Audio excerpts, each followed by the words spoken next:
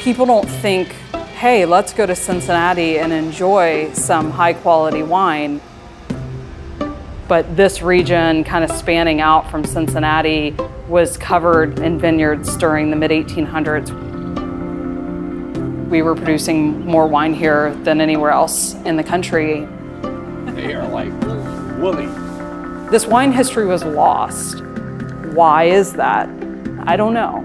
But what I do know is that there's a legacy here that was worth exploring. There was also some beautiful wine that I had had from here that made me a believer.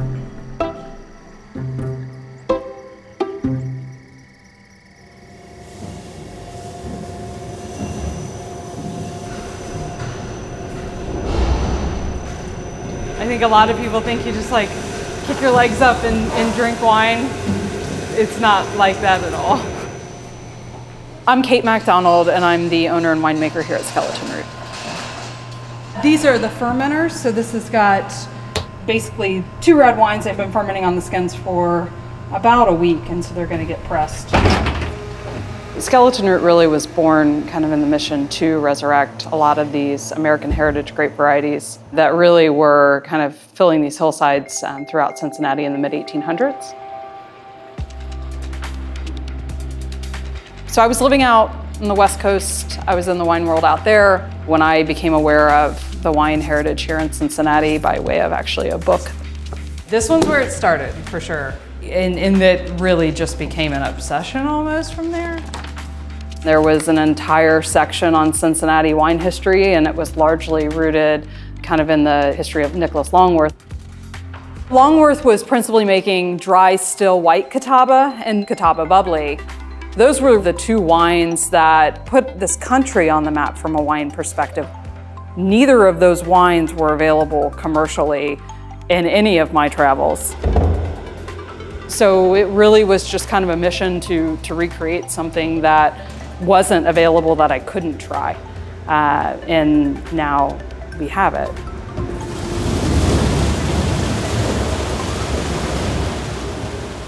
You can see how gorgeous the color is when it's young. I wish they stayed that way. I was aware of Catawba as long as I've known about wine. I knew it as pink, sweet Catawba. It was what I would maybe drink, you know, when I was maybe not of age. But it's a shame because there's this beautiful nuanced wine in there. I love it. I also love a lot of our other kind of native friends too. Isabella, Ives, Norton, they just like bleed these just amazing colors, which is always really fun. It's like a color show every day. Do not let me forget to label this. To make wine that connects with a place, which is really what wine is. It's a gateway to a place. That meant so much to me. Welcome to St. Clair. Good to see you again. Good to see you. You know, I was born and raised here, but I couldn't get out of here fast enough. High-tech grape sampling. Grapes in a colander. I didn't intend to go back to Cincinnati, but these wines were beautiful, and they were from Southwest Ohio, and they rivaled any wines I've had anywhere in the world. Okay. I just put it in. Kate ate one. I'm not contributing to the sample pile.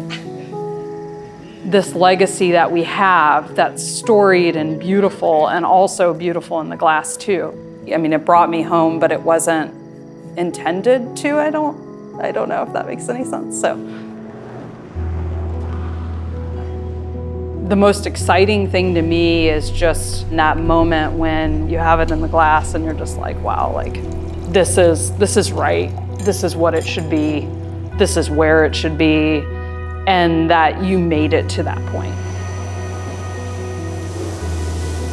At some point, Bordeaux wasn't common knowledge. At some point, Oregon Pinot Noir was not common knowledge. The same can be true for Cincinnati. I can't say that we have the answers, but that is the journey. There's a lot of hustle, and that does get tiring sometimes, but there's nothing I would rather be doing. What's the fun in going in and making something that you already know how it's going to turn out?